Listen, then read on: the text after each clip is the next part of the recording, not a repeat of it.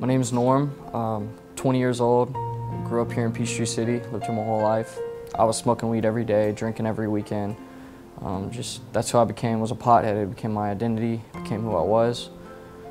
My senior year, back in '08, I was doing so many drugs and so much partying that I actually dropped out of school a month into senior year.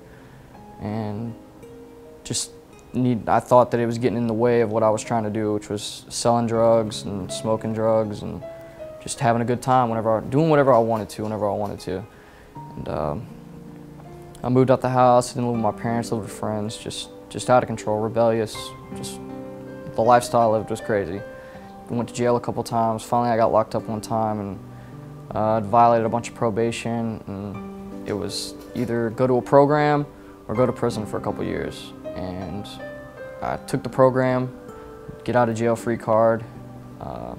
Didn't really want to go, didn't think I needed a rehab, but God knew what I needed. He answered prayers that I'd prayed that weren't sincere truly, but they were the cry of my heart, and not something I could do on my own strength. And He knew that, so he had me court ordered, and it was a blessing. And I did 15 months at the program, and I got out back in like July.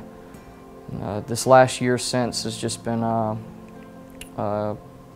really testing my faith, just me walking with the Lord, really putting everything I learned there, the foundation that I gained, really putting it into action, really using it. And the year since I've gotten out, I went back to high school actually. The Lord put me back in the same high school I used to go to, McIntosh, and gave me a lot of opportunities to minister to people, especially people that, kids that have the same kind of problems I had, deal with the same struggles and stuff like that, same lifestyles.